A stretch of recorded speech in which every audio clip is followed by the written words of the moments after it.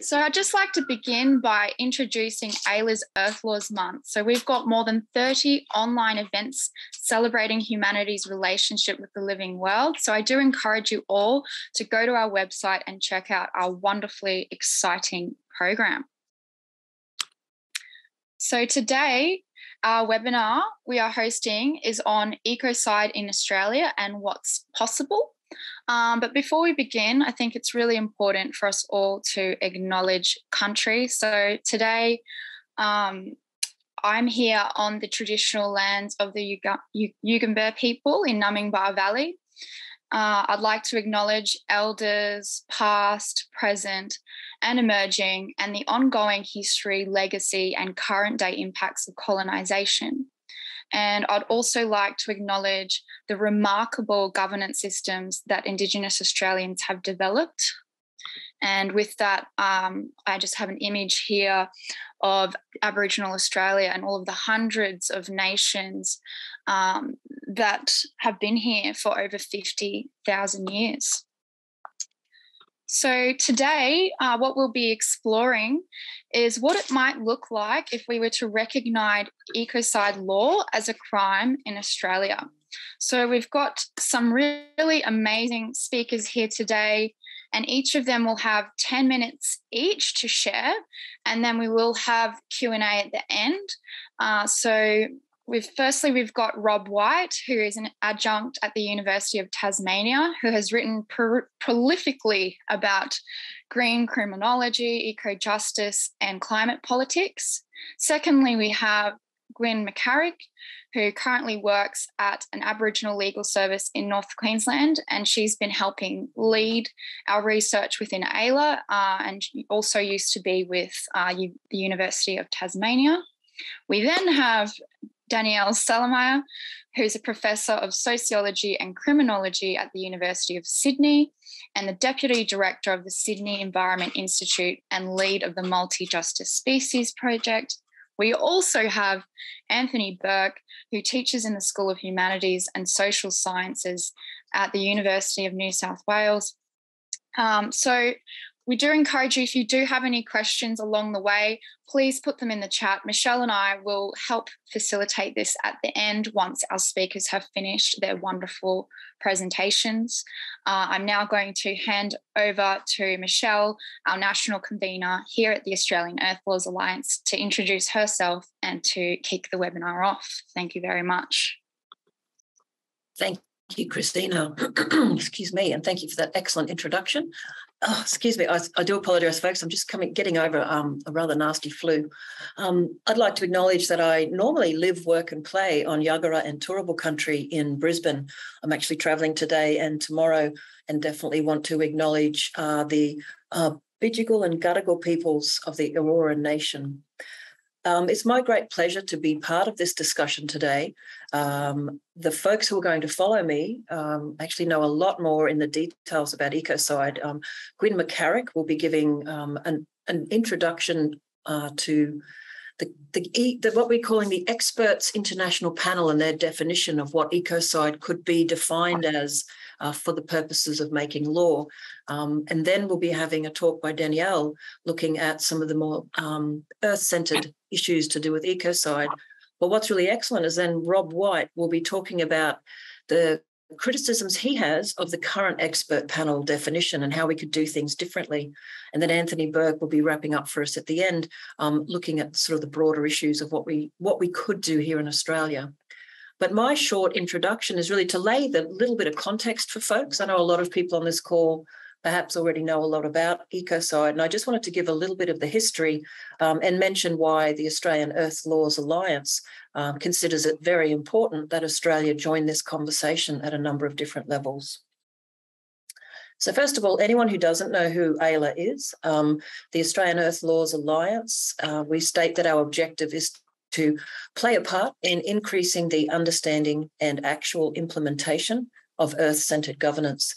We focus on systems change, but by being informed by earth jurisprudence and Indigenous governance, we have a particular focus on trying to, I often refer to it as cracking open the concrete of the colonised Western systems that have been laid across the continent, so that the beauty, the greenery, the flowers of first laws and earth laws and new ways forward can kind of erupt through that. So what AELA is really interested in is how we can build an earth-centred society or an ecological society. With that in mind, inside the Australian Earth Laws Centre, we look across a whole range of different issues. And I think it's now coming up to 2 years ago, we connected with the International Stop Ecocide campaign because we were aware that there wasn't a branch in Australia. There were a whole range of excellent academics, researchers, thinkers, and some advocates. But so today, what AELA is involved in is two things.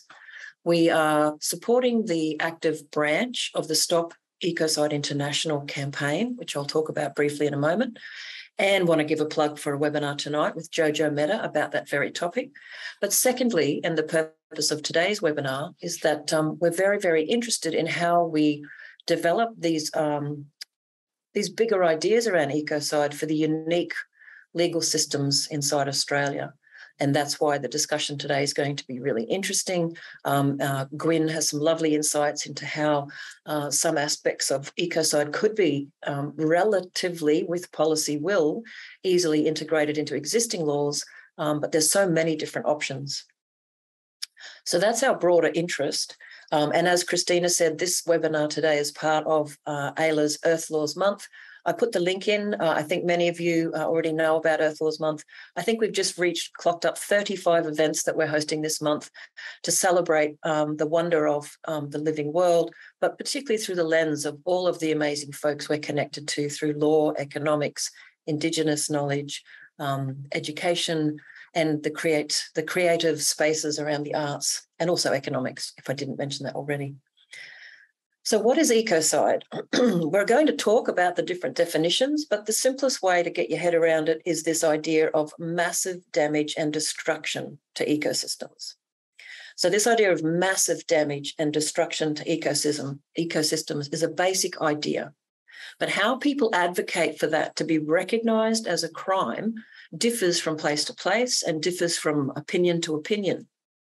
So what a lot of people understand in terms of the historical context of ecocide, and I'll weave my way backwards gently, many people in Australia possibly first heard about ecocide through the remarkable work of Polly Higgins, a really wonderful woman, force of nature, who unfortunately passed away a few years ago. But Polly and Jojo Mehta started the Stop Ecocide International campaign many years ago. And as I said, tonight from 7:30 to 8:30, Jojo Mehta will be giving an update on the international campaign. And Christina, I wonder if we get a moment later, you could put the link in for people to register for tonight if they haven't already. However, the idea of massive damage and destruction to the environment became particularly relevant in the international context during and after the Vietnam War. And I was just checking my facts and figures. Apparently, the first time ecocide was used in relation to the Vietnam War inside an international forum was actually in 1972 at the Stockholm gathering, where the Swedish PM accused the United States of committing ecocide by dumping Agent Orange across their country through the war. And that's a really horrific herbicide that killed vast tracts of vegetation and caused huge harm to all of life, including people. So ecocide became a more prevalent term after those discussions in the 70s. But interestingly, and this is where this comes to, where can we say or declare that ecocide is a crime, and how can we do that? The Stop Ecocide International group have a very particular focus. They want to have ecocide recognised as a crime in one particular instrument in international law referred to as the Rome Statute. They want to make ecocide the fifth crime inside the Rome Statute. Now, that statute was created in 1957, and there are four core existing international crimes: genocide, crimes against humanity, war crimes, crimes of aggression.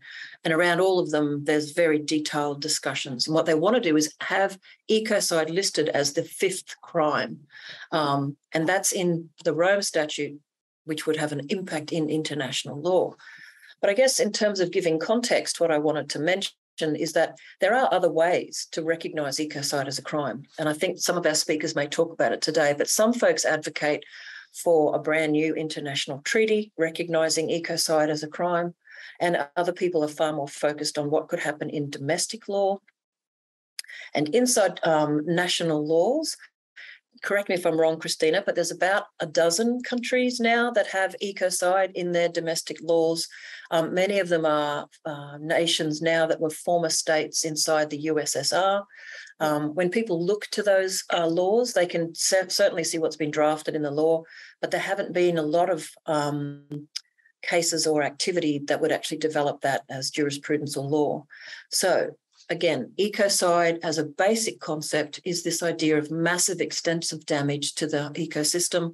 Polly Higgins used to talk about it as ongoing or long-lasting harm. Some people have put sizes and measurements around it, and we'll talk a bit more about that shortly. But I guess for those who are new to the idea of ecocide, I just wanted to give you that concept that it's not a new idea, but getting it into law is still something that people are really working hard to do. Other than those half or dozen countries around the world that have recognised ecocide as a crime in their jurisdictions, do note that ecocide is not yet recognised in international law, and it absolutely does not exist anywhere in Australian law. I think the only other thing I wanted to mention is that, interestingly, if you dig a little further back, even before the Rome Statute was put in place, there were discussions back in those days about having ecocide as a crime, but it wasn't taken up. It wasn't seen as a way to go. So that is really all I wanted to do, and just mention, I think I was going to share screen and show folks our website, but I don't think I will. I'm more interested in hearing what other people have to say. But the reason that AELA at the end of the day is interested in this concept of ecocide, and we're actually quite open-minded about how some of these ideas get developed in practice, is we support any idea that puts the living world and the health of all of nature and life and people first, above corporate and other commercial interests or other ideologies. So if even having conversations about ecocide generates and stimulates conversations that can help us progress to become much more civilised in our legal systems and in our culture in the industrialised West, then that's what I'm absolutely pro. I really want to be for recognising that the health of the living world is primary, and we really need legal systems to back up the cultural belief that the living world matters and that it is everything, and we're part of it. So to save Christina coming back on, I'm going to say that's it from me. We'll now hand over to Gwynn. And I'm not sure if we mentioned, because Danielle has to leave shortly after her talk, we're going to have a few minutes questions after Danielle's talk, but the rest of us will wait and we'll have a big discussion at the end with our discussions. So thank you so much. And over to you, Gwynn. Thank you, Michelle. Michelle, can you hear me? Yes, but you are a bit soft. You may have to speak up or lean into your computer. Perfect. Beautiful. Thank you, Michelle. Thank you for that fantastic overview of Ecocide and that really good introduction to the topic. So the slides today, and there's a short amount of time, so I'll just get straight into the content. The focus that I wanted to have a quick look at today is the mechanics, I suppose, of making ecocide law in Australia. So the first thing to recognise is, just to change slides, is that... Sorry, I don't mean to interrupt, Gwynn. I don't know if you know, but we can see your big slide and then all your little slides on the left. Did you want to hit... I'll hit the... slideshow? Some people don't like to use that format. It's hard, but yeah, okay. Thanks a lot. Perfect. Yeah. No worries. So as Michelle indicated in the beginning, ecocide is a threshold crime. The word ecocide comes from the idea or the etymology of the word eco, which has its roots in the Greek word echos, meaning house, and has been adapted to mean habitat or environment. and cide, which comes from the Latin verb cidere, meaning to cut down or to kill. So essentially, when we put eco and cide together, it really translates to this idea of killing the environment. So we can understand ecocide really as a threshold crime, and it's really, it can be understood in the same way as we understand genocide as being the destruction in whole or in part of a racial or ethnic group. Ecocide is the destruction of the environment. So it's a threshold crime in that it's moving the debate away from global governance and regulation of the environment and moving the debate towards the criminalization and prosecution of the worst examples. So as Michelle said, ecocide's not yet a crime, but the proposal at an international level is to adopt ecocide as the 5th crime embedded in the International Criminal Code, if you like, or the Rome Statute. And it would sit there alongside the other 4 atrocity crimes: genocide, war crimes, crimes against humanity, and the crime of aggression. So if the international campaign was successful in getting ecocide up as an international crime, it would be very much a game changer and would bring the environmental crime under that constellation of criminal law and penal sanction. So more recently, we've had a working definition. So the Stop Ecocide campaign, the international campaign, recruited a panel of experts to define ecocide. They define ecocide as unlawful or wanton acts committed with knowledge that there is a substantial likelihood of severe and either widespread or long-term damage to the environment being caused by those acts. And in this context, this expert panel says that the environment means the Earth, its biosphere, cryosphere, lithosphere, hydrosphere, and atmosphere, as well as outer space. So by and large, the international community has fallen behind this agreed expert panel definition. And so that has got us about the work of if we can agree on a general idea of what ecocide is, then that focuses on how to go about implementing this as a law. Now, in the international negotiations, ecocide was there when they were initially negotiating the Rome Statute, but it fell off the negotiation table. So the international community is really trying to put that crime back on the negotiation table. So in terms of how do we get there, there's just a couple of things that we need to understand. The first thing to understand is that environmental law has historically been a national responsibility. That is to say, environmental law has grown up around this idea that states have an exclusive right, or what we call sovereignty, over their natural resources. The interpretation of that in many countries as being an exclusive right to use and exploit those natural resources to extinction if they so desire. That's an unbridled national right over its sovereignty. And so international law has been trying to rein that in and trying to get some sort of traction where it comes to global governance of the environment. So environmental law has largely been domestically regulated and grown up around this idea of permissive regimes. So we've set about issuing permits and license to pollute in a system of regulating harm as opposed to where we are now at, to the criminalisation of harm. So the first point is that environmental law has traditionally fallen to the states.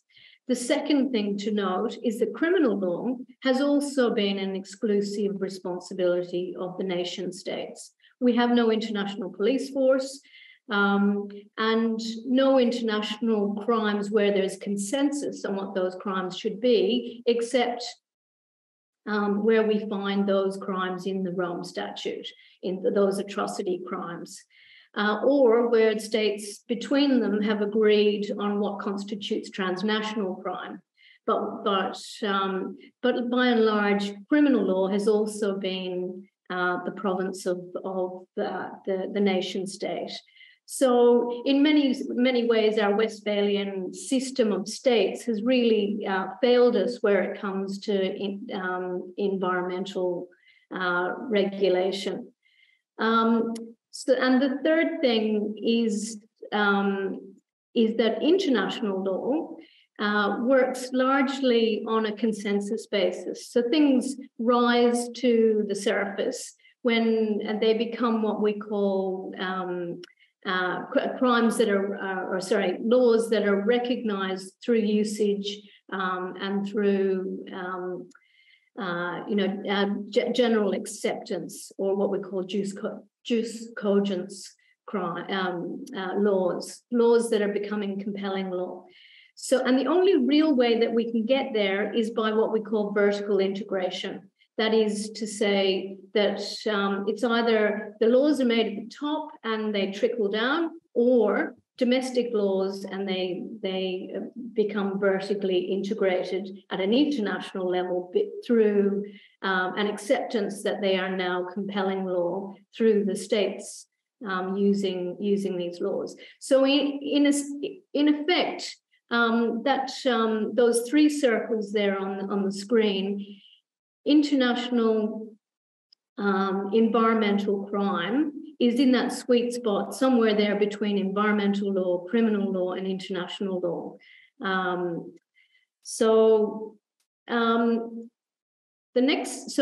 in terms of vertical integration, and this is where I get to the work of Australian Earth Law Alliance and the working committee that AELA has established. So really about embedding, we need to, if we are to get ecocide recognised as a crime, we need to work on that vertical integration, embedding ecocide laws in domestic legislation. And here Christina has done a lot of work on looking at all of the national jurisdictions that have been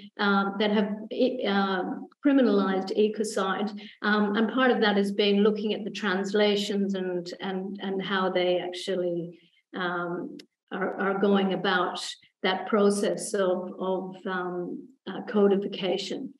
And as Michelle has said earlier, a lot of the pre-work in terms of early adoption of ecocide law in domestic legislation was done by the late Polly Higgins and her predecessor Jojo Mehta.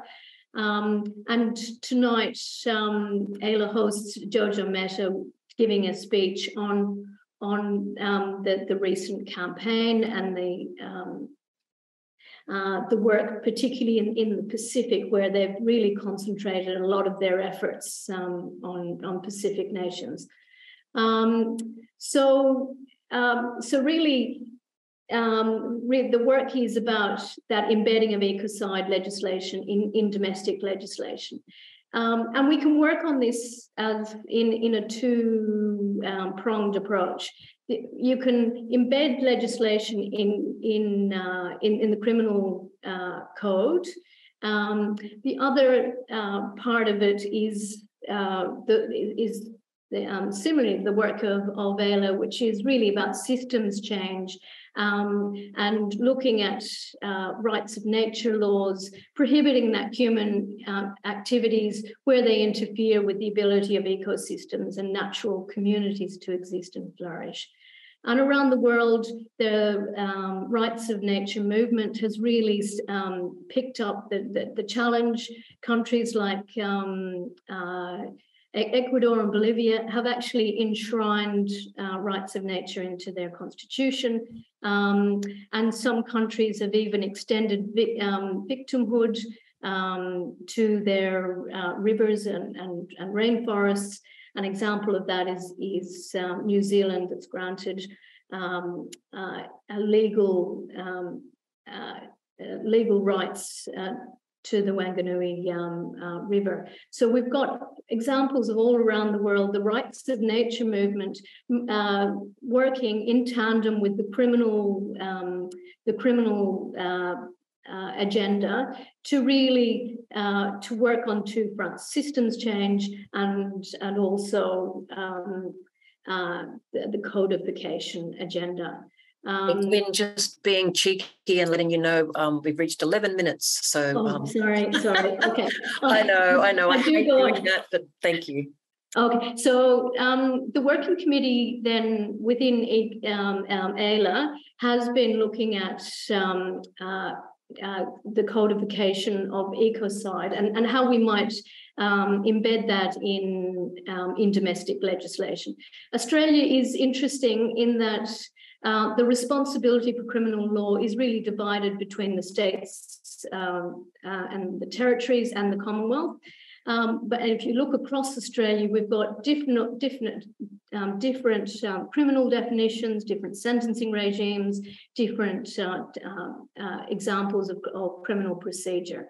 So by and large, we've had to really concentrate on what we call the code states. That's Western Australia, Queensland, and Tasmania, which are the states that have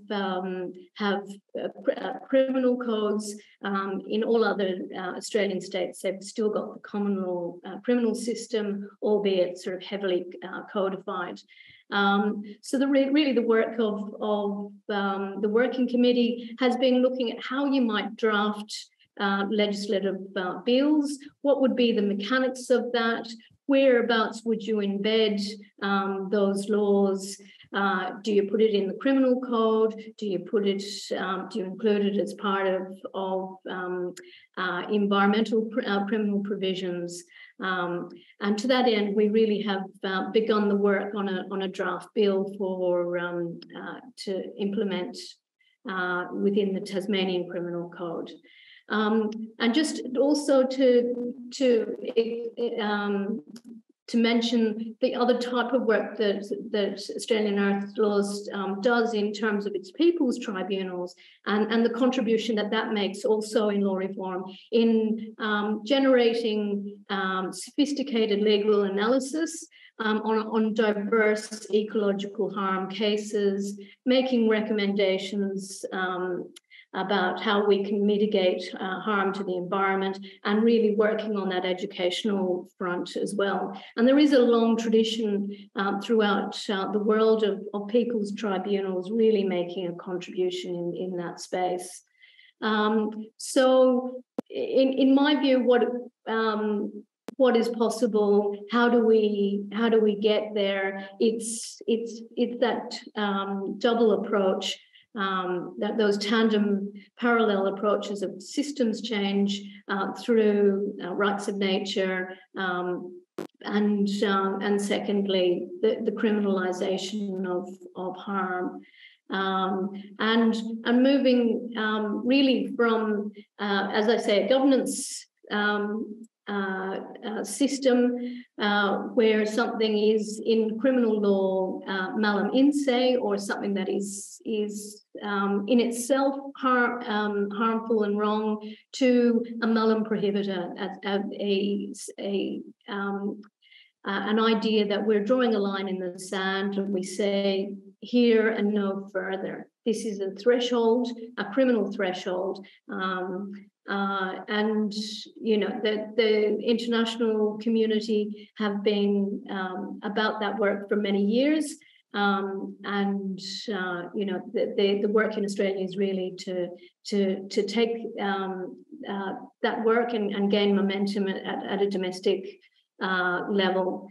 Just as a historical footnote, and I'll end here, often people say to me, well, you know, how would you ever get a corporation prosecuted for an environmental crime?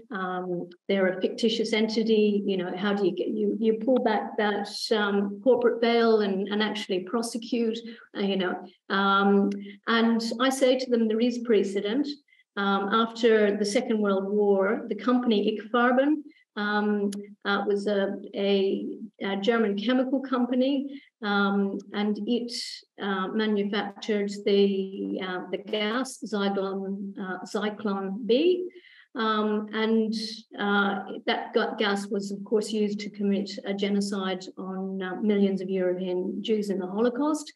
That company, or the executives of that company, were ultimately tried under the provisions of individual criminal responsibility and found to be complicit for facilitating crimes. So we can do there. We can. It's as Michelle said, really very much up to the political will and the acceptance that the international community as a whole need to both work on an international level, but also to work at a domestic level and really infiltrate, vertically integrate those laws into our systems, and as I say, in tandem with the rights of nature movement that's really wrapping around that effort.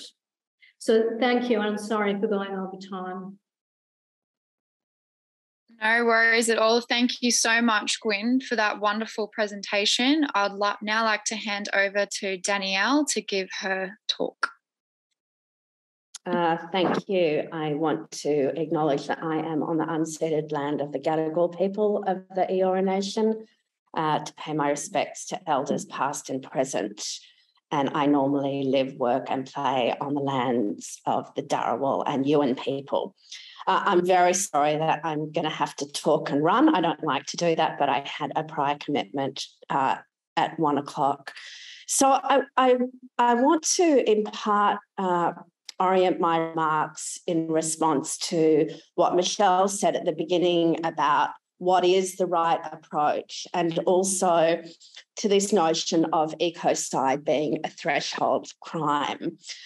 And the normal mindset of criminal law, where we think of criminality as being exceptional, just does not describe the world that we're in. We're actually in a world where ecocide is not exceptional. It's not beyond some threshold that is outside the norm of what's going on. It is completely normalised in our political and economic systems. And I think that as an activist community, as an academic community, my view is that we have to really take seriously the nature of the catastrophe that we're in and ask ourselves whether the type of slow, incremental, compromise work that we are so used to doing is appropriate to this moment. I think this is the big question that we need to ask ourselves.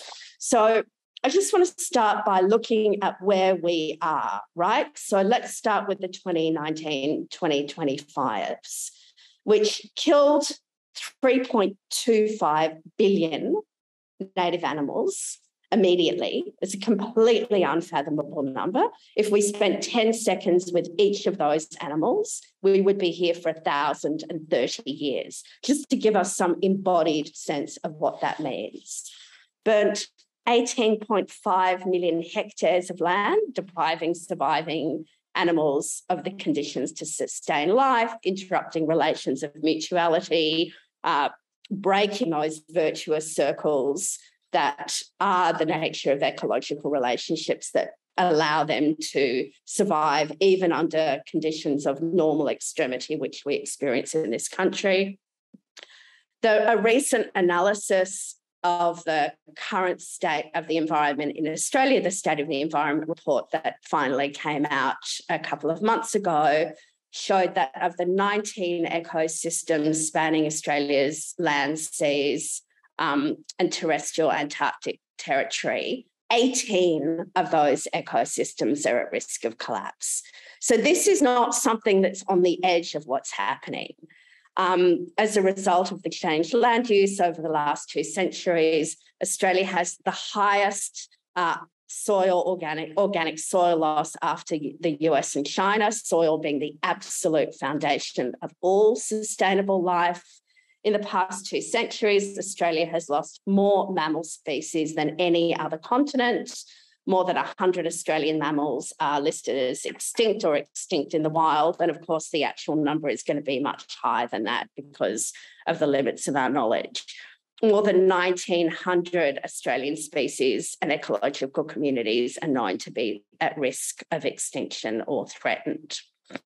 If we just talk about koalas, since 1999, the destruction of koala habitats has increased. Since the EP, the Environmental Protection and Biodiversity Conservation Act came in, every single year, more koala habitat has been destroyed than was destroyed in the last year. And in New South Wales, shortly before the bushfires in 2019, a report found that since 2016, when New South Wales massively ramped up the neoliberalism of conservation and biodiversity protection, there was an increase by 13-fold of land clearing. And just a few months before the fires, and I'm going to come back to this when I say a little bit about the definition of ecocide that's been proposed, the New South Wales government announced that farmers who had cleared land illegally, even though that we know so much land clearing is legal, those who had cleared it illegally were going to be given an amnesty. So this is the political environment that we're in. Even after the fossil-fueled Black Summer fires killed an estimated 64,000 koalas, and significant proportions of koala habitat, like 80% of koala habitat in the Blue Mountains. The legislative and regulatory regime has failed to stop the further destruction of koala habitat, for example, in southwestern Sydney. So what I'm trying to get across is this notion that ecocide is somehow that we're in this normal space and then there's a threshold that is somehow out there above where we are, that we need to enact criminal law, just completely fails to describe the actual situation that we're in. And I think that really asks something about this. So I wanted to say a few words about multi-species justice, which is the framework that we have come to bring to thinking about justice. That multi-species justice insists that the exclusion of beings other than humans as subject of justice is both unethical and irrational.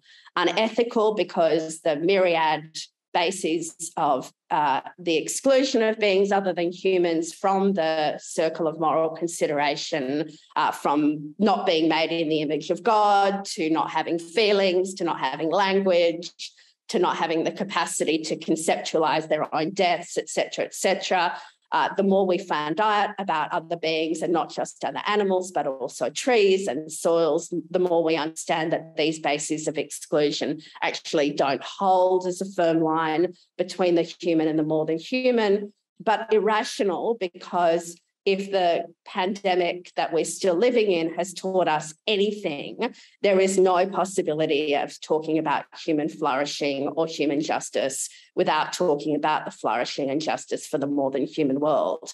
So even if the bases of separation could be justified, which they can't be, in fact, when we see what happens when we systematically treat the more than human world as resource for extraction and exploitation, is the end of the possibility of human flourishing.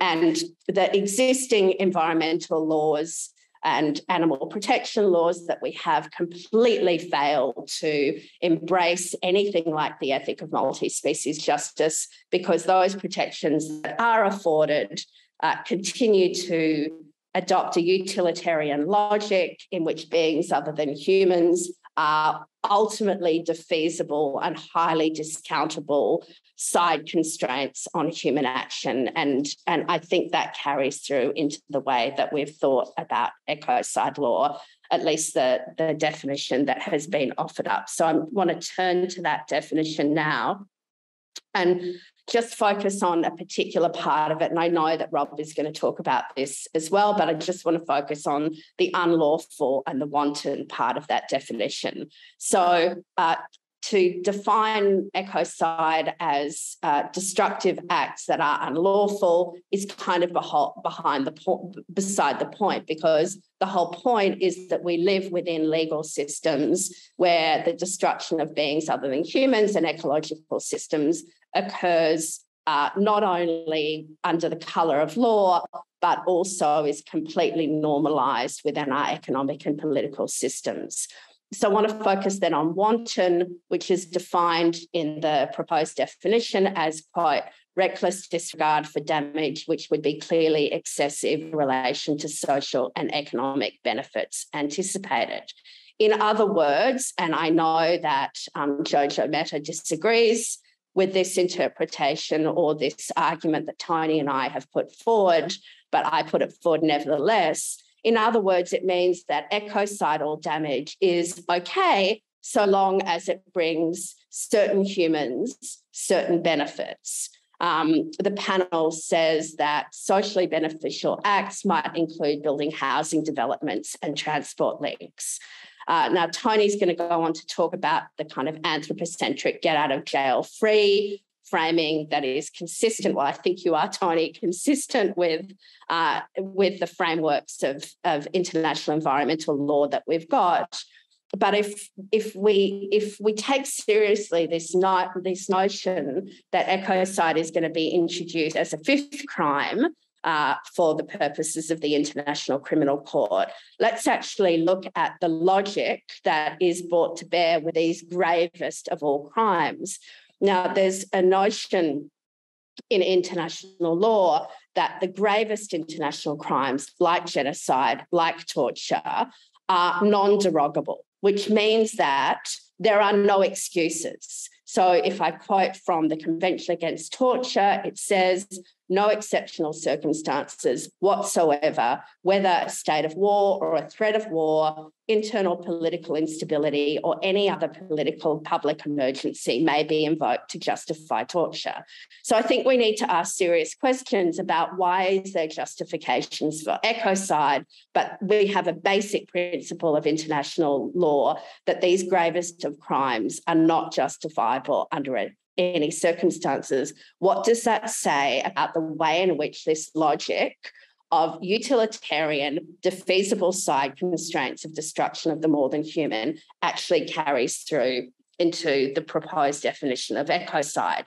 Now, that, and I'm going to finish with this raises very, very difficult strategic and political questions for us. And I appreciate and I understand the arguments that are made that unless these very significant compromises, very significant ethical compromises are made in the proposed definition, we haven't got a hope in hell of getting acceptance of the definition of ecocide or the crime of ecocide in the Rome Statute. But given what we know about the actual effectiveness of prosecutions under the Rome Statute, I would actually argue that the purposes of the law is more expressive and performative than it is as a basis of actual prosecutions. And I think that there are very high costs in adopting a definition which basically continues to accept the logic of discounting. So then it raises the question, and I think this touches on the final remarks that that Gwynn was making is, what do we do in Australia? Do we try and encode within mainstream law, which is going to involve massive compromises given the nature of the Australian state, notwithstanding the change of government? Of course, we're talking about state governments. Or do we actually take this much more as a people's movement, much more in terms of people's tribunals, much more in terms of social movements, and recognise that this track of legal reform under the type of conditions of crisis, emergency and mass murder, frankly, that we're in really isn't appropriate to the nature of the crime. And I'll finish there. Thanks, Danielle. Very powerful. Really appreciate that. And hopefully people can hear the different concepts of how other people are defining ecocide and what that means for us as we grapple with taking further action.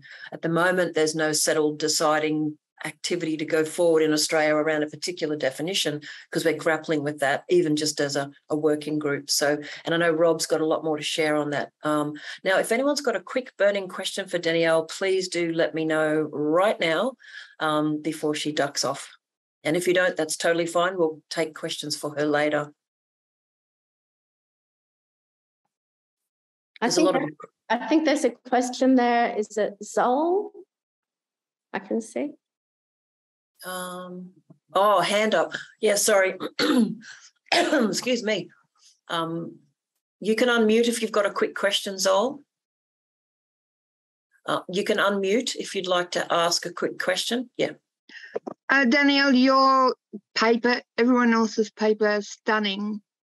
I thank you so much for your passion. I would like to know, as a writer, reader, I would like to know, have you written anything that I can read so that I can get it? I don't want what you've just said to disappear into some sort of past memory. Thank you, Zol. So having lived through the Black Summer fires in a multi-species community, I wrote a book about that called Summertime, Reflections on a Vanishing Future. So that's probably a good place to start, but thank you for asking. And also, Danielle, didn't you and Anthony publish was it a conversation piece and an article about ecocide? I'm just going to drop the link in the chat. Thank you. Great idea. Yeah. Tony and I wrote a piece in the conversation which expanded that critique on ecocide. Yeah, that's terrific. Sorry, can you repeat the name of that title? I ran out of memory before I got to the end of the title. I can put it in chat. Yeah, the book is called Summertime. Yep. And her name is on her square right there under her face. But okay. Christina and I will make sure we write it in the chat as well. Okay, good one. Thank you, Zol. And thank you for sharing, Danielle. All right, we might, and thank you. I can see Anthony's popping those links in. Please do look them up. Really important stuff.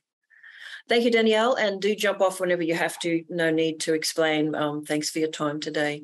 Over to you, Rob, to share with us some other views. I'd like to begin by acknowledging the First Nations people of Lutruwita, Tasmania, the Palawa people, and I acknowledge their elders, past, present, and emerging. I suppose, and I've got so much to say, but we don't have time for everything to be said. But I think my starting point is, what is the goal? What's the point? So there are three key questions that underpin my presentation, although I don't do this explicitly. What's the goal or the mission of what we're trying to achieve? What are the mechanisms, for example, laws and activism? And what are the operational aspects of trying to put into place something like an ecocide? So how do we institutionalize the thing that we're talking about? But I'm going to start with the idea of ecocentrism, because that's my starting point. I'm not going to read the slides, and you can get the sense of the slides, but I'm not going to go into the details of the slides. I'm happy for those to be made available to people. But basically, I start from the premise of ecocentrism, which views the environment as having value for its own sake, not simply for instrumental or utilitarian value to humans. So that's the baseline sort of value or principle that I start with. and then ask the question, okay, how does that translate into a justice framework? And certainly in the kind of work that we've done in the area of green criminology, we talk about 3 types of justice: environmental justice dealing with humans, ecological justice dealing with specific ecosystems, and species justice dealing with non-human animals and with plants, particularly from the point of view, increasingly, of biodiversity. So valuing nature and the environment in its own right, translating that into a justice framework which has these kinds of dimensions, and then we can start asking the question of what is ecocide and how does it relate, how does eco-justice in fact relate to ecocide? I think we have to distinguish different senses of the word and the term ecocide. It's been long used as simply a description of major harm to the environment, however that's defined. So in this descriptive sense, it refers to material harms to specific territories and indeed to the earth as a whole. In this sense, it's more of an analytical term. It's based on science and knowledge of various kinds. So when I say scientific, I'm being inclusive in this particular instance of indigenous science and technology. And basically, as a descriptive term, ecocide, we can show the key harms, and the key harms basically, and we've known this now for many years, are global warming, which translates into climate change and climate disruption, diminishment of biodiversity, which is plants and animals, and pollution and contamination of our air, land, and water. This is ecocide. This is happening. We don't need a law to tell us this, but we do need the science and the knowledge. We also have ecocide as an international crime. This is where we shift the meaning into a legal prescription, and the philosophical basis of the term here is related to notions of harm, rights, and duty of care. Duty of care doesn't necessarily translate into the rights of nature, but it does mean a duty of care on the part of humans to nature. This is also aspirational, so it's not descriptive, it's aspirational. It's saying we want law reform of some kind, either international or domestic or both. I'm not going to go through the Stop Ecocide International proposed definition, but basically that's an example of a legal prescription. So ecocide as a crime. A third sense of ecocide is tying it into the notion of eco-justice, which is where we started. So in this notion of ecocide, harm should be based on a broad ecocentric criteria. Accountability, and I'll come back to this a bit later, is expressed as strict liability. That is no excuses, no excuses. Indeed, absolute liability, but that's problematic, but perhaps that's getting into the peculiarities and detail of the law. A key point is that the victims of ecocide have to include the non-human, and the mission ultimately of having ecocide as eco-justice is to provide for good environmental outcomes. So we need to talk about valuing, processes of valuing in terms of intrinsic value, totality, so everything's interconnected, so ecological interrelationships, and remediation, that is preventing and repairing harm. So that's ecocide in its various senses. The problem is this, that the most ecocidal tendency in the world today is climate change. And here's what the science says. The problem's global warming. We know from the science how to contain global warming. And we have a number of intergovernmental panel on climate change reports dealing with mitigation strategies, that is dealing with the causes of climate change, and adaptation strategies, that is dealing with the consequences. So the question is, how come we're not doing anything, right? We know the urgency of the problem, again, from the science. You can just pick up a newspaper almost any day. So the political challenge is, how do we get to where the science says that we need to get? This is ecocide on a global scale. So ultimately, we're talking about politics. And I'll come back to why ecocide becomes part of the political endeavor in a moment.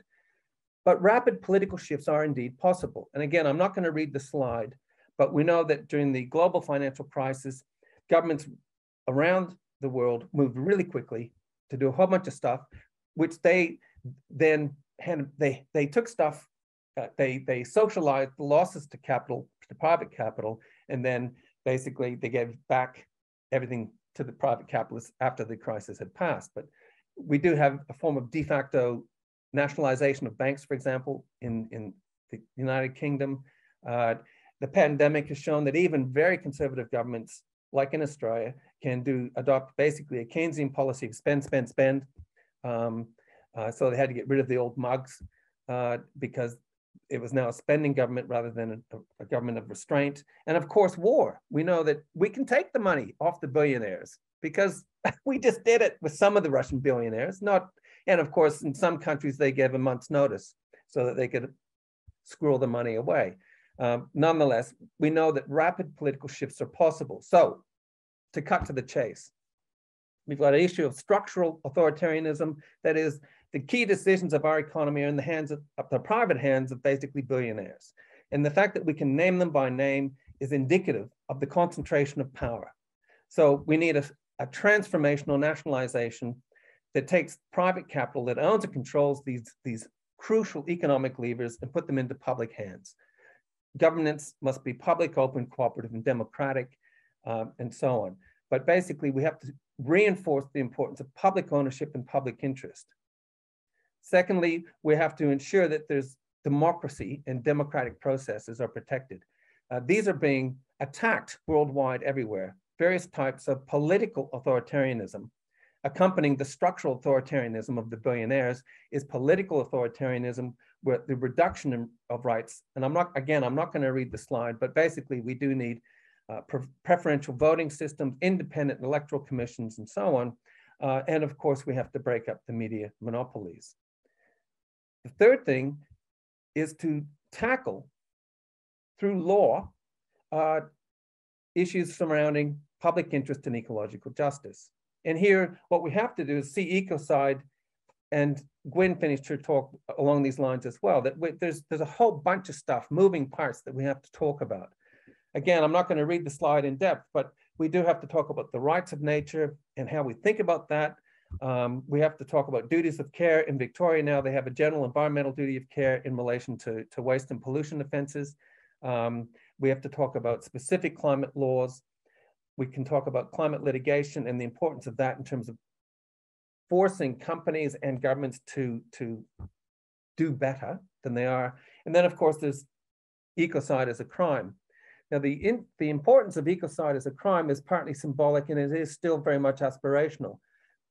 But it places attention, if we construct it the right way, on where it needs to be put. And here's an example: corporate culpability. We know that basically the destruction of the planet is due to transnational corporations in cahoots with governments at all levels, state, federal, and local. And so what we need to do is ensure that when the harms are perpetrated by businesses and by governments and states, that we can hold them to account. Therefore, we need some kind of strict liability regime that says it's the seriousness of the harm that counts. It's not what you think, because if you're dealing with non-human entities like corporations destroying non-human entities like rivers, basically you're in a big conundrum. So let's cut out the mental element. That comes back in at sentencing anyway. And it comes back in when you talk about aggravating and mitigating factors. So there's going to be a mental element, but let's make sure that we stop the seriousness, stop the crime from occurring. So what are the challenges? And here's a strategic input. We can talk about the institutional operationalization of ecocide, because strategically that takes us forward, I think. It's basically saying that, yes, it's a political struggle. So let's politicize how it might be institutionalized. So things like ecocide as a principle of adjudication. We have various principles guarding environmental laws and so on that talk about the key elements of ecological sustainable development. The precautionary principle, for example, pollution pays principle, and so on. Let's add ecocide as a principle of adjudication related to ecological sustainable development. We need to talk about issues of thresholds and proportionality.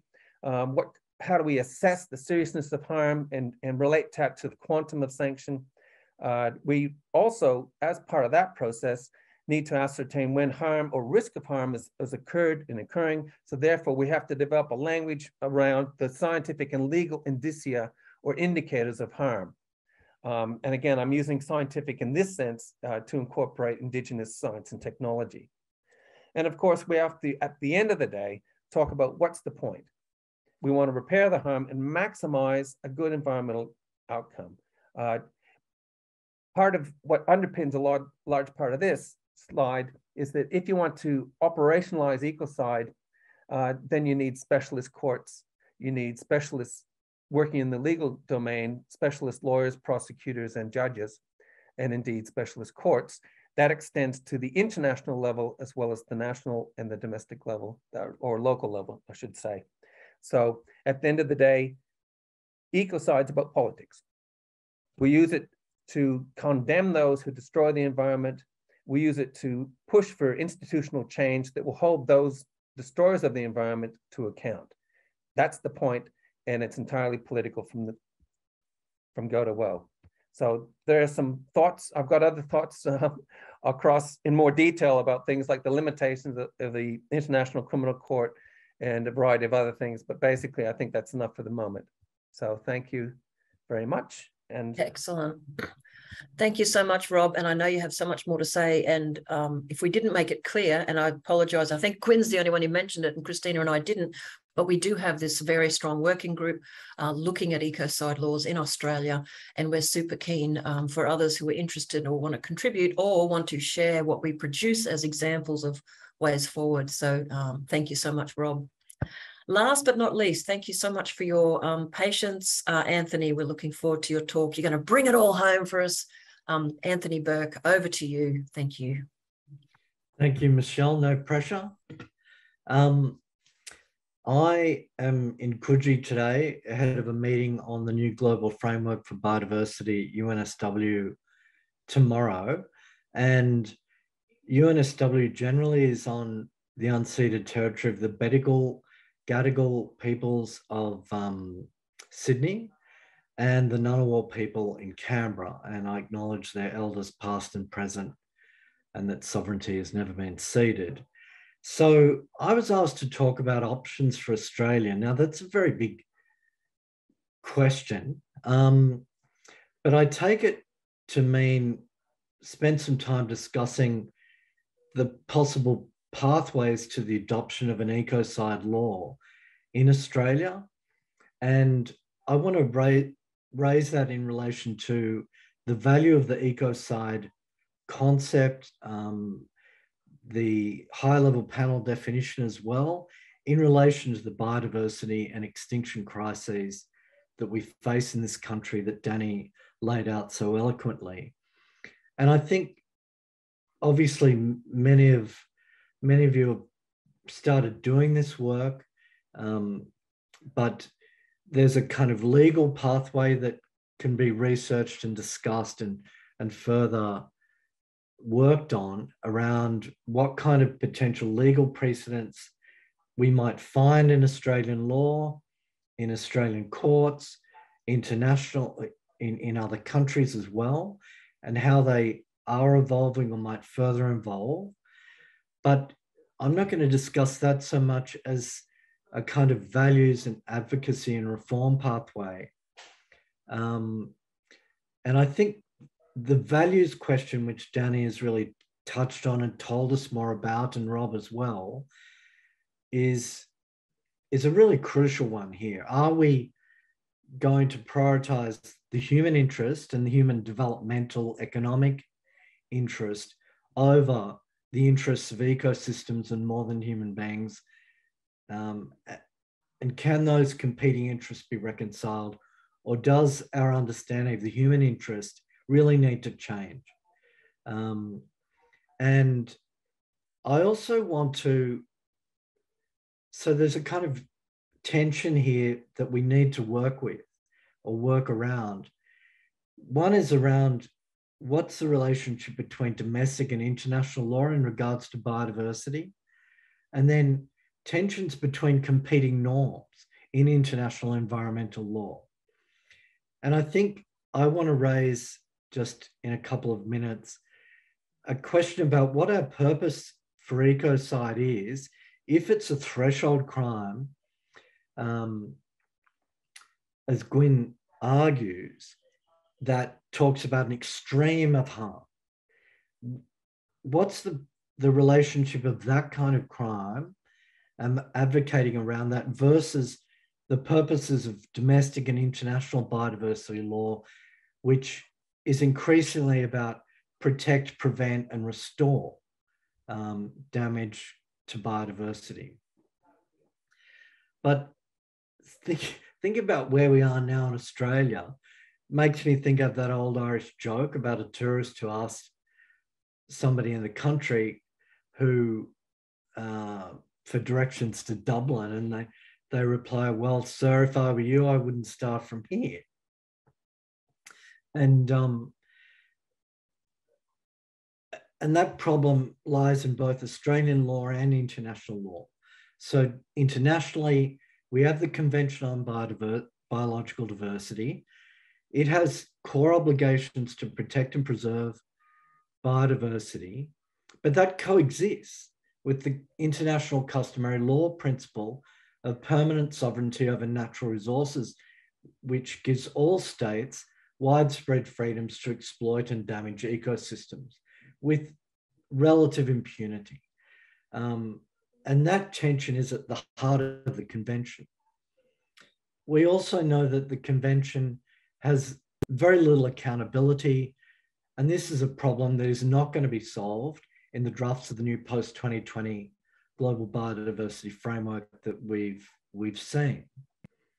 Then in Australia, we have obviously a major challenge with the Environmental Protection and Biodiversity Conservation Act, which has been identified by the Samuels Review. And we have inconsistent state lawmaking on forests, on forestry, on land use, on development approvals, that is putting ecosystems in danger and licensing all kinds of damage. We, as Danny mentioned, we're listed as a global deforestation hotspot. We have so many species at risk, yet we barely have protection plans for most of our endangered species. So we are not starting from a good place at the moment. But that makes the ecocide conversation doubly important. So I don't think we should feel any more or less despondent, because we have to start where we are. And I think this is, the other issue, I suppose, is a kind of neoliberal culture of governance that we've developed in this country over the last 30 years, where we trust markets to solve profound governance and regulatory problems. Most recently is the discussion around the new proposed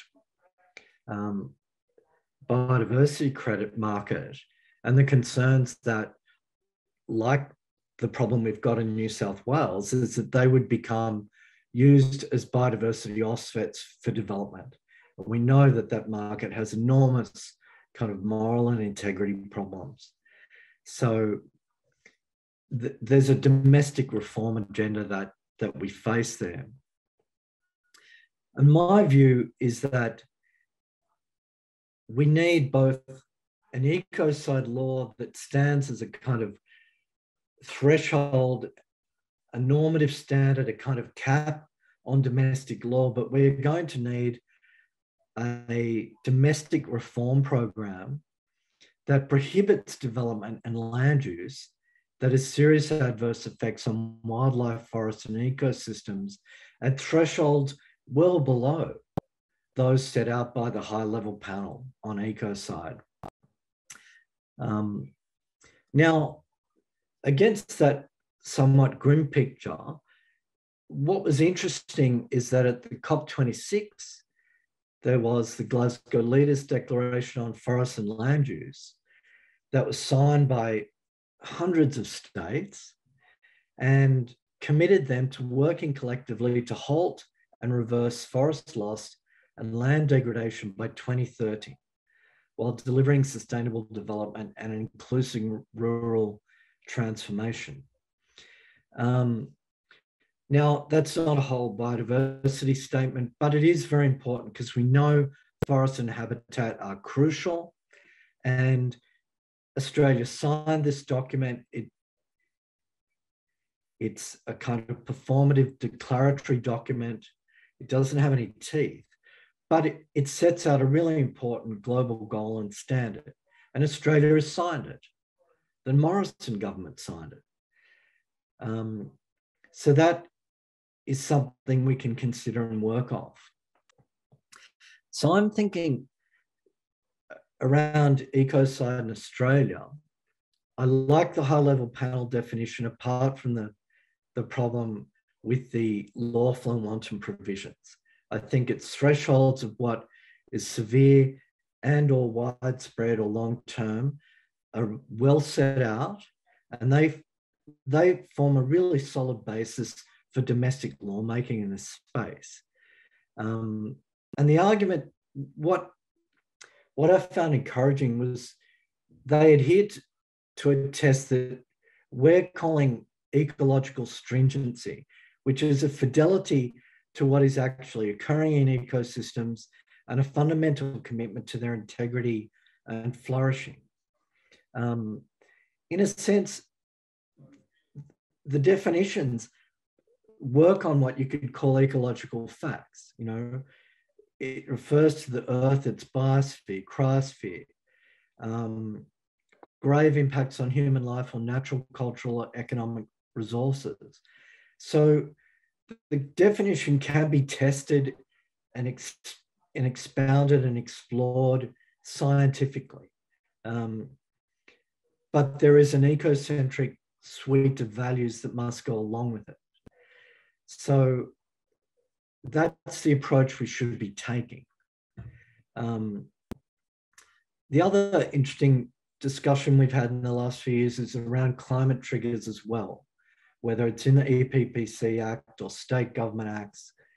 And I think they're important because they remind us that we're making law in relation to not merely Australian jurisdictions, but the entirety of the biosphere and the climate system. So just to conclude my key point, I think discussion and advocacy around ecocide and legislating it will be important for Australia, but I also think that we need to be working more broadly and immediately to reform biodiversity governance and development approval processes in this ecologically stringent way. So yes, start by implementing the Samuels Review, but don't stop there because we know the problem is much more profound.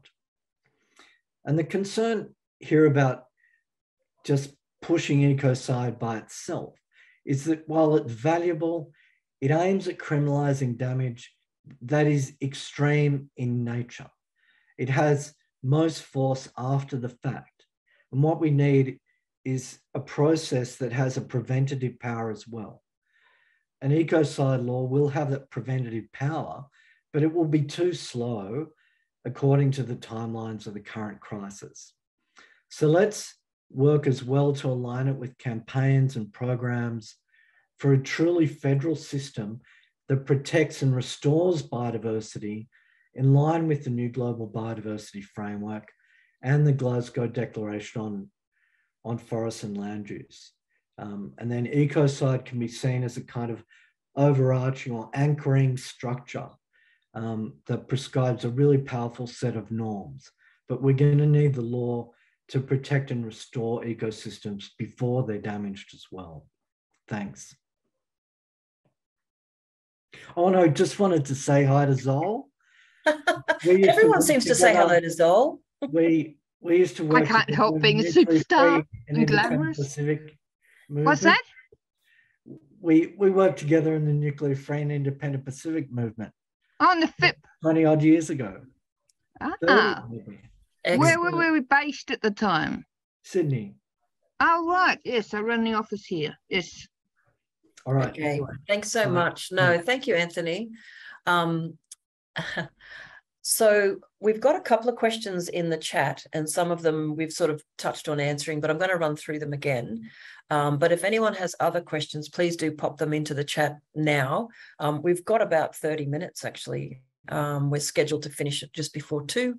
So we do have time for some good discussion. So just bear with me, and I'm just going to open up the collated questions again.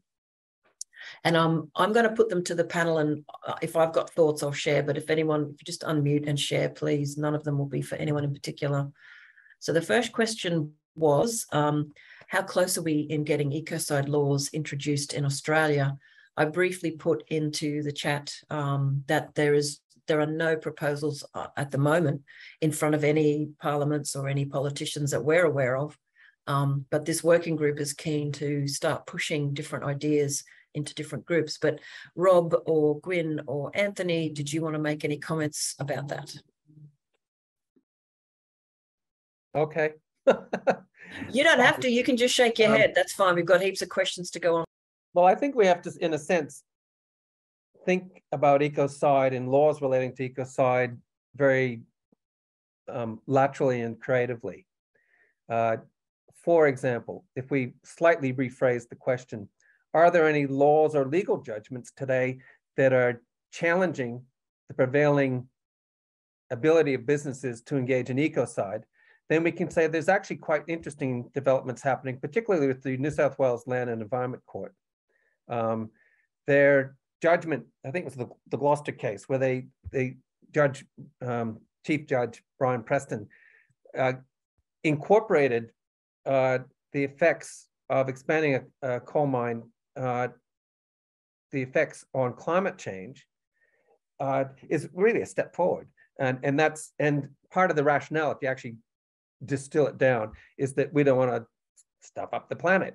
So that's part of the mission of the ecocide laws anyway, is that we're trying to prevent and stop stuff. So I think we need to sort of look at a variety of ways in which the fight against ecocide is manifesting in case law, not so much in legislation perhaps so far, but certainly in case law. The other thing that we need to look at is the criminal offenses embedded in environmental laws. So ecocide does not necessarily have to reside only in criminal laws, which can be a bit difficult and so on. But already we can see that there's potentially ways that we can embed at least some of the key concerns of ecocide in existing criminal laws that have, embedded in environmental laws that have criminal provisions. So I think it's a fancy way of saying there's more than one way to skin the cat. But I think that it's the mission that counts and what we're trying to achieve ultimately that counts. Thanks, Rob. I think that's an excellent answer because you've elaborated beyond just the simple framing of ecocide.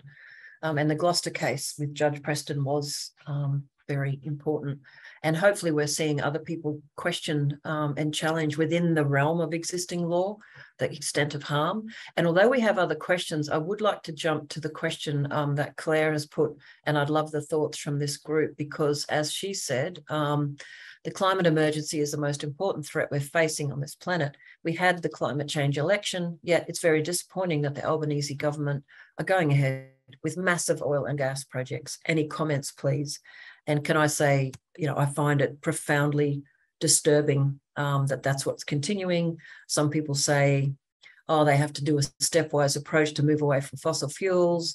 I just think, as Danielle's evidence rattling off the harm that's being caused across just this continent, there's no excuse. They should be investing in phasing out.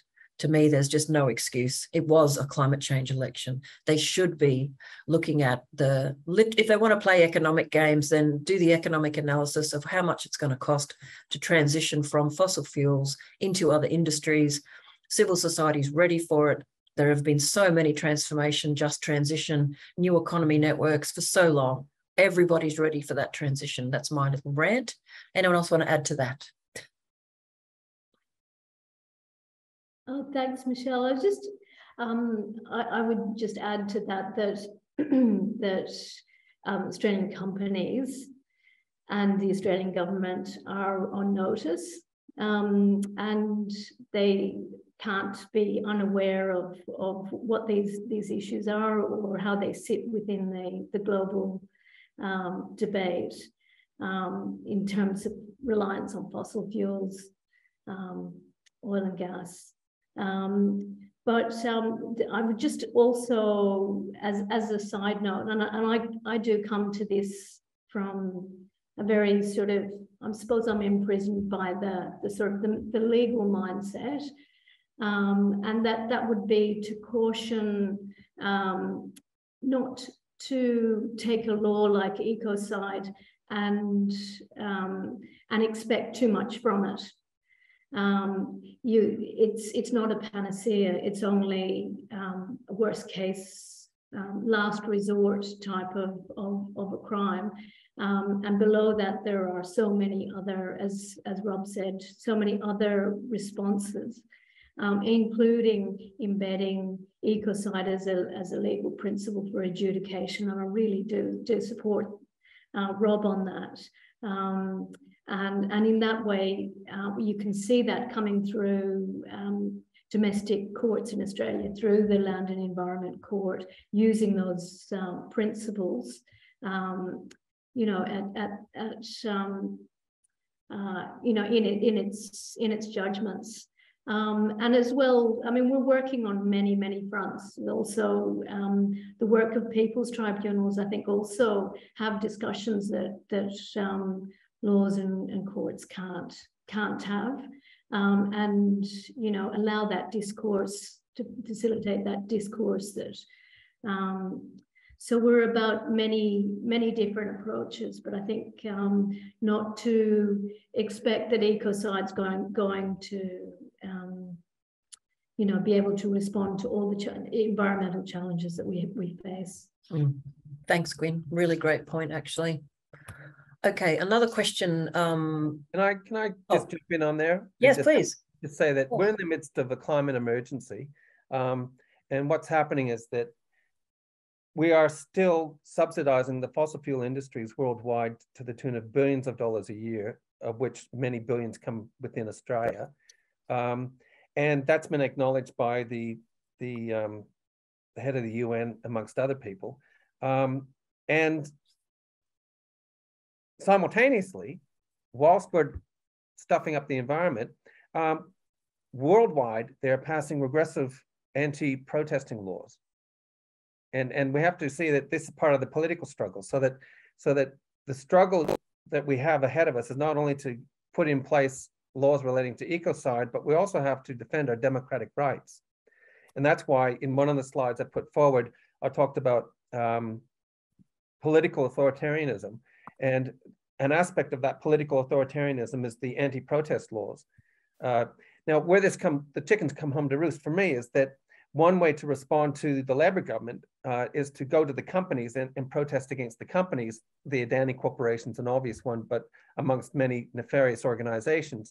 We've got a lot to learn from the fight against guns, limited here in Tassie, which was highly successful. We stopped the introduction of new pulp mill, but it's because it was multi-pronged and international in scope and really hit the company where it hurt. And I think that part of what we have to do is, in a sense, step around the government and try and hit the companies where they hurt as much as we can, as well as putting pressure on governments that are obviously doing the wrong thing. Yes, Anthony. Thanks, Rob. Yeah, just a quick point. I think Gwynn's caution about how much use Ecocide is in the climate context is well made. I think you could, when you look at the impact of global heating on the oceans, on coral reefs, and on ocean acidification, you can establish that it is causing ecocidal damage. Now, establishing liability against one particular polluter is obviously legally tricky, but you can also use ecocide as a norm, as a concept, as a moral statement. And I think in that case, it is useful perhaps to talk about new fossil fuel projects, especially now that we've already passed 1.2 C of warming, is worth doing. Thanks, Anthony. We've got a couple of different questions. I might group a few around the sort of the political aspects, but there's also a question here about employees of guilty corporations may recognise that what they're doing is damaging to the environment.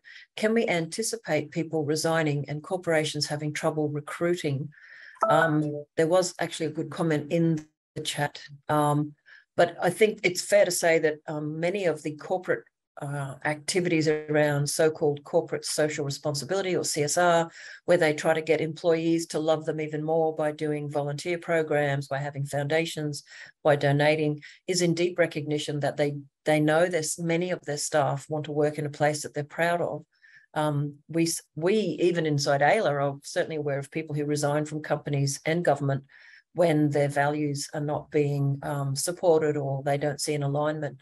So I think even anecdotal evidence says yes, but does anyone else have any thoughts on that? The kind of the turning away from corporations known to be dodgy. Yes, Gwynn. I would say, Michelle, that without criminal law, you are left with only civil law, and we know that that corporations settle and they never see the inside of a courtroom. So if you don't have crime, you don't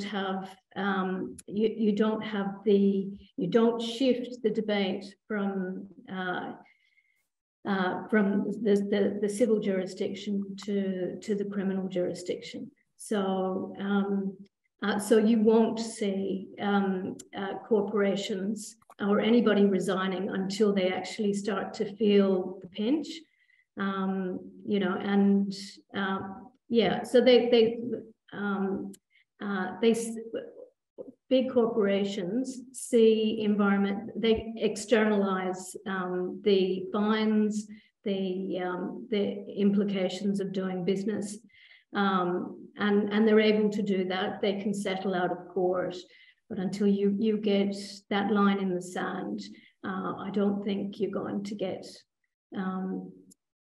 any repercussions as such. That's just my view. Thanks, Gwynn. Rob, any thoughts, or happy to keep going? I think it's a drop in the bucket. I don't think it matters or counts very much at all. And I think that the companies, if they really felt somebody was that green or that activist or that environmentally minded, wouldn't mind seeing the end of them anyway. It's a drop in the bucket.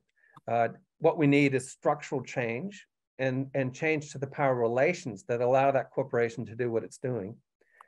That's not going to come from resignations. That's going to come from standing up to the corporations through a variety of different kinds of actions. And certainly economic action is part of that. So boycotts, and also with the guns case, it was quite successful when Australian activists joined up with Japanese activists to the purchasing companies in Japan, and basically put pressure on the companies in Japan to stop buying wood chips from or to supporting guns as a logging company in Australia. So there's strategic ways to do stuff. I think leaving a company doesn't really do a lot in my books. Can I just add, Michelle, too, there's examples of the Environmental Defenders Office looking at big super companies like UniSuper for greenwashing, and that affects their social license as well. So there's many different ways of. Sorry, I think I might have dropped out. Apologies. All right, another great question here. There was one here about, has any political party indicated any interest in Ecocide Laws introduction? I mentioned that David Shoebridge had been making public comments about Ecocide recently. I don't know if anyone on our panel wants to comment on that. And Lyndon, who's on this call and is engaged in advocacy for the recognition of Ecocide as a law, pointed out that two Greens politicians, Larissa Waters and, I'm sorry, I've forgotten already, somebody else, have signed up to, declare themselves supporting Ecocide laws at that international level. But does the panel have any other thoughts, interactions, comments about what political parties in Australia may or often may not be interested in?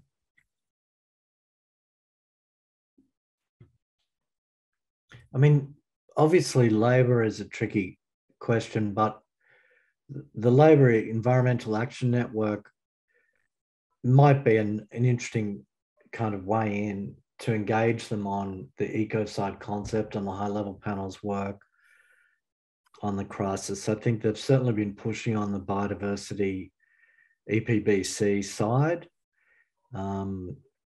So that might be an interesting set of conversations to have.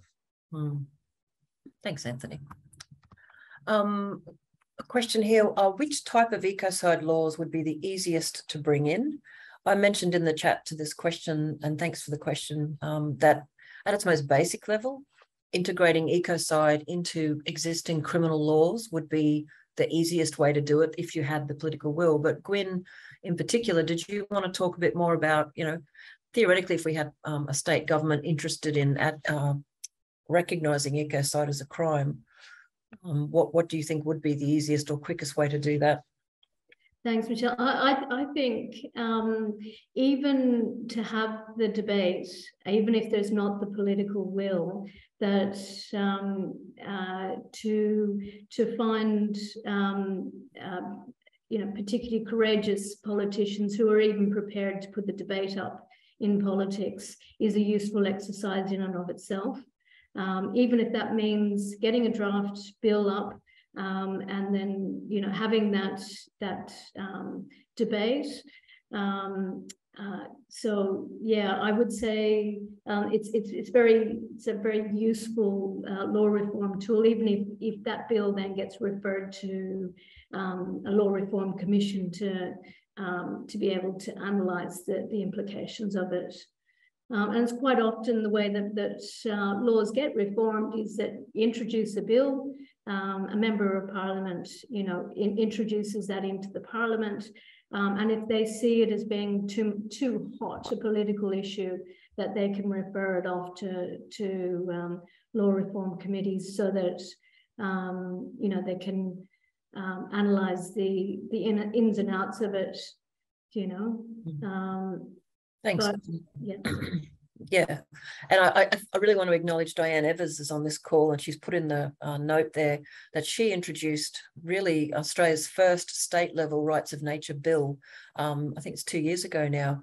We both did not really expect it to get up, but by introducing it and raising that conversation, that was really excellent. In Australia, rights of nature laws are complex to think about and to implement because we're a colonial country, and there's a lot of aspects to that.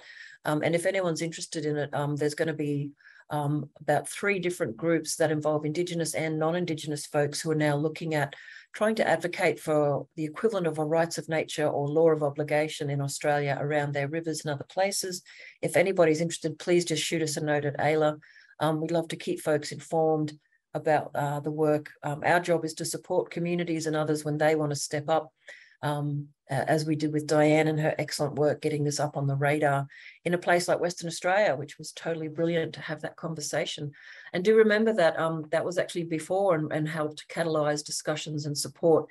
The Blue Mountains City Council is the first council in Australia to adopt rights of nature as an operational principle. It's nothing like having a law, but it's connected to their planetary health work and showing their deep commitment to trying to move towards an appropriate ecocentric framework. So there's lots of really, as Gwynn said, there's ways to showcase, to raise the idea. I know we're in an absolute emergency, but trying sort of any approach to get this stuff into the conversations, into the discourse, into the news, that starts to build that swell of, well, maybe this is an idea we can do something with.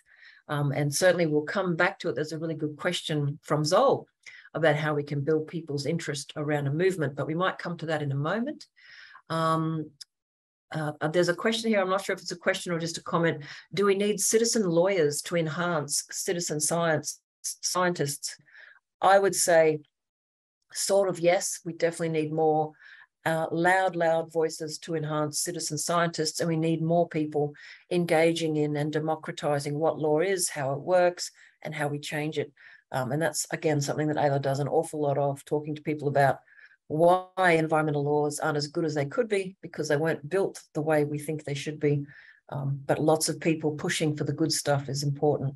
But does anyone else have any thoughts on that? Gwynn? Sorry, I would just say I've seen an example with the International Monsanto Tribunal where there was an attempt to prosecute the potential crime of ecocide. And in that context, one of the things that became obvious is that different professionals work on different senses of certainty. Like in criminal law, there's the requirement for beyond reasonable doubt. And that's what we're up against if we get a crime of ecocide up.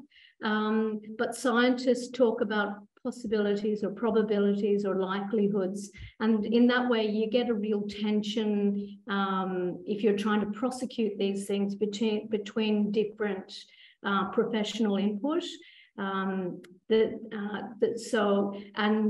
between that falls the argument that that ecosystems are capable of repairing themselves, and how do we know that an ecosystem, if we look at it at a particular cross section, whether the ecosystem is capable of repairing itself and renewing, and is this permanent damage? And all the types of issues that lawyers have field days with. So yeah, I would think we all need to educate each other, the scientists and lawyers, and in a really kind of holistic and interdisciplinary type of approach. Excellent, thank you, Gwynn. I'm going to go to two questions that are linked, and they're actually from Zol. She says she'd like to hear more about how we can use existing laws, and I think we've talked a bit about that, or how we use existing laws for ecocide, and I think both, well, everyone's spoken really well about some of that, but the other question's a really terrific one. How do we get the general public behind ecocide laws, as we've discussed today? How do we build, got to find that word. How do we build momentum? I worry about the legal crackdown on climate protests, absolutely, with a raft of laws that undermine the rights and obligations to protest. But how, coming back to this movement idea, what are our thoughts, folks? Yes, Anthony. I think it's a really important question, because I've said today, the value of the high-level panel's definition, apart from the wantonness test, but that does produce a challenge, because I think their thinking and their strategy, maybe people can test that with Jojo this evening, was very elitist. It's very much aimed at states, about getting something into a new clause into the Rome Statute in the next decade or so. And the wantonness test was introduced in part, I think there's obviously legal reasoning behind it, but political reasoning about enticing the global south into the conversation. But that disenfranchises communities. And, so I think if we're going to build a movement, we're going to have to avoid sort of passing legal points in a narrow way to thinking about what are the values and the norms underpinning this. Let's push those. Let's get a conversation around those while the kind of legal debate happens, because that happens in ways that are not accessible to communities often. I really agree, Anthony, and the idea that how do we get more people involved in discussing these issues locally without having to toe the line on an international direction is something that we're very interested in. Yes, Rob. When I started working around ecocide, the people who are using the term were in fact scientists like David Suzuki and journalists, because they wanted a term that they could use to describe the destruction of the planet. And they thought ecocide, that describes what's happening. So the ones who were reluctant to use it were the lawyers and the criminologists. So it's fascinating. So that the lawyers and the criminologists were so caught up with definitional stuff and the complexities of the concept and the term and all this kind of stuff that they didn't want to use the term. But it was the scientists, the activist scientists like the David Suzukis and David Attenboroughs and so on, who talk about the destruction of the planet as a crime. And they don't give a shit whether it's legally defined as a crime, they say it's a crime. And now that resonates. And to me, the power of ecocide, as much as anything, is its rhetorical value. And I think that part of the difficulty of reducing it to a formula, whatever formula it might be, is that we undermine its rhetorical power. And I think that, for me at least, it's the rhetorical power of the term, saying, look, this is a crime. If you're going to destroy grasslands, that's a bloody crime. If you're going to destroy the koala habitat, that's a crime. Now, it may not be a crime in law yet, but it's a crime. So I think it's really important that, as I tried to describe, that it's used in different ways, and we need to use it strategically, because at the end of the day, it's the mission that counts. I'd like to segue from that to something else, just as another sort of point. There is a crime of ecocide embedded in the International Criminal Court, but it's a crime of ecocide that pertains to destruction of the environment intentionally during times of war. And what's really interesting is that on the list of those countries that have embedded ecocide as part of domestic law is the Ukraine.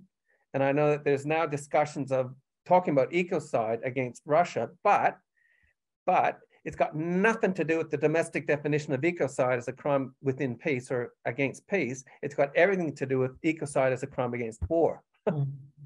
And so we have this weird kind of slippage, because what we're talking about here is how do we make the normalized harm to the environment something that's criminal?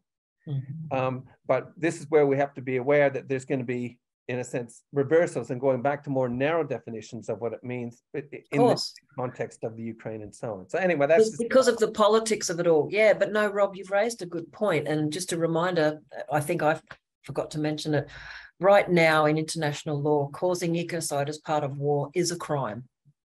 That's the crazy thing. But doing it, as we've all said, as part of day-to-day activity outside a war environment, it's not a crime. And that's what this international campaign particularly focuses on. But in terms of building a movement, raising the moral issues about ecocide, absolutely, using the words, using that framing, all of that's important. And someone also had a question about how can we involve unions in this kind of movement? And I guess it would depend on what your purpose is and how you would frame that, because some members of unions might not be interested in challenging their own source of employment as causing ecocide. I think it depends on the context and the people. Gwynn, did you have a comment? No, just to speak to that,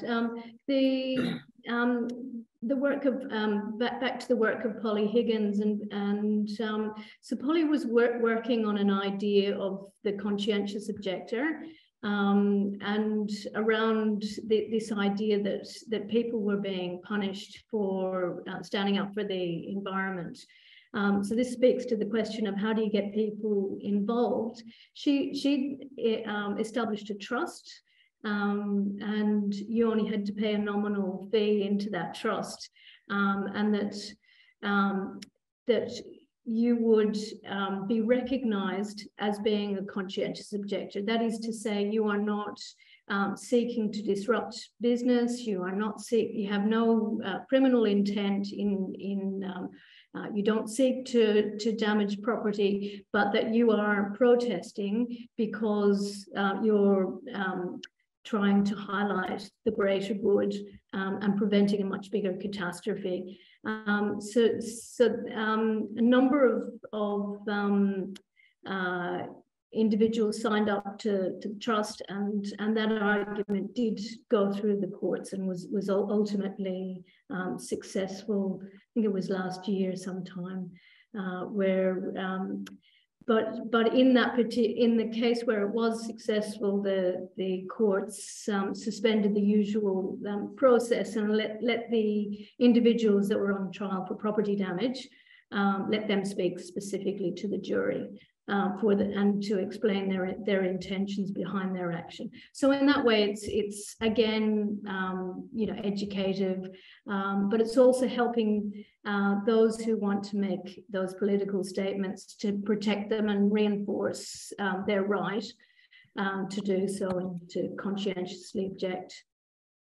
Yeah, thank you. And sort of linking back to that and Zol's question about prosecuting protesters and clamping down. I mean, that is a huge and very important issue for environmental and other social justice movements.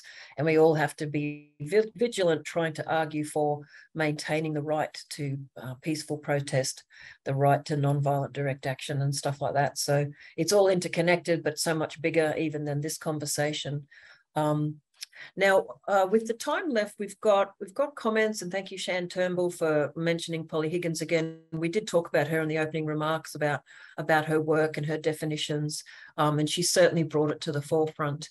And you know, those of us who knew her and worked with her loved her dearly. So she's terribly missed.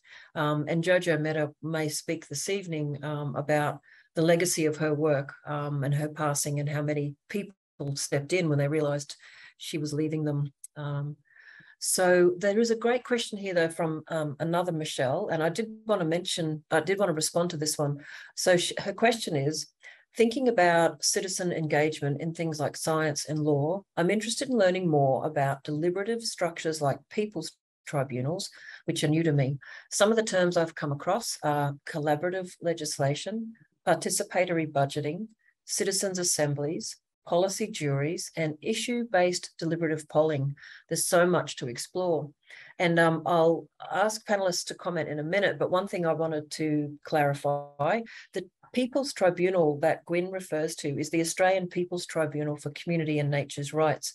This is just a civil society entity that AELA has created, and Gwynn and I and others have been working on different aspects of how the People's Tribunal can speak up about things, and I can put some more info in the blurb about that. So People's Tribunals are often set up like a mock court, where they try particular cases and hear them and give alternative decisions to what the state-centred system, like the current legal system and judges, might decide. That's quite different from deliberative democracy and citizens' assemblies, and there's a whole body of work around them. And Michelle, if you want to shoot us a note, I know that we know you participated in our Earth-Centred Futures course.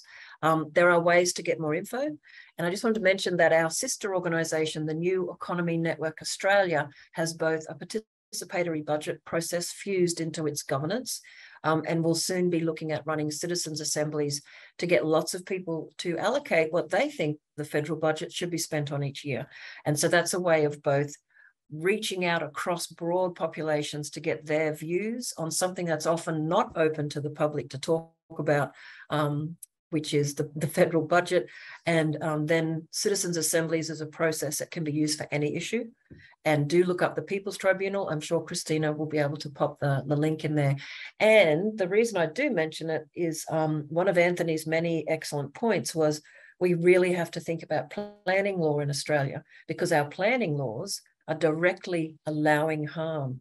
And conveniently, here's one we prepared earlier, AELA is literally about to launch, I think it's next week or the week after, we've got an evening webinar launching the Citizens' Inquiry into Australia's planning laws. And our tribunal has done some really nice work with very limited, as in no budget whatsoever, volunteer lawyers, amazing people like Gwynn, and also Indigenous leaders like Mary Graham, Ross Williams, Irene Watson was involved earlier in one of our first tribunals, where we literally listen to, call forth testimonies and witnesses and information and evidence about issues, because often governments are the last ones who want to talk about ecological limits or ecological justice. So it's really just a citizen space. So please keep in touch with us if any of that resonates. With citizens' assemblies, there's an excellent little group called the Coalition of Everyone. And there's also a number of other groups in Australia who run citizens' assemblies. And that's a very different process again, which I won't take up any more time. But I'm really passionate about it, because I think having these broader voices, our democracy is working very calmly and nicely to some extent, but it is limited in its capacity to bring lots of different voices to be heard on particular issues. Okay, I might take the liberty of starting to wrap up. Apologies to anyone whose questions we didn't get to, but because during Earth Laws Month, we've got many, many events. And I've got 2 more webinars today, so I'm going to clock off myself so I can have a break. But can I please say a huge thank you to all of our speakers. Thank you to Gwynn MacCarrick, Rob White, Anthony Burke, and Danielle Celermajer, and also to our wonderful, I was going to call her my offsider, which is a bit flippant, but our wonderful young lawyer, Christina Myers, from our Australian Earth Laws Centre. And as always, a huge thank you to all of you. Just so generous of you to spend your time with us, and generous of our speakers to discuss these important issues. If you are interested in staying connected to any of the work that any of us are trying to do on Ecocide, please send us an email, aela@earthlaws.org.au. So that's AELA at, thank you, Christina's popped it in the chat. There are so many different aspects. You can join up and become part of the Aussie branch of the international efforts. We are very, very tiny and need more people to actually do things. People come and go and get bored because it does feel a bit distant, you know, writing letters to ministers and saying, you should think about Ecocide at the international level. But I think our work here in Australia is going to get lots more traction. We've got amazing people like Gwynn MacCarrick, Rob White, Anthony Burke, Danielle, Christina, and I can see Lucy Watts in here too. She's part of our working group. Sorry, Lucy, didn't see you before. If you're interested, just connect. We would love to have you more involved. Other than that, I will stop talking. Let all our speakers say farewell. But thank you so much, everybody. Oh, we've got Marie Rydell there saying hello. She met us during the citizens' inquiry down on the Darling River. Lovely to see you, Marie. But yeah, others in the panel, please do say goodbye. Goodbye. Thank you, everyone. Bye. Thanks, everyone.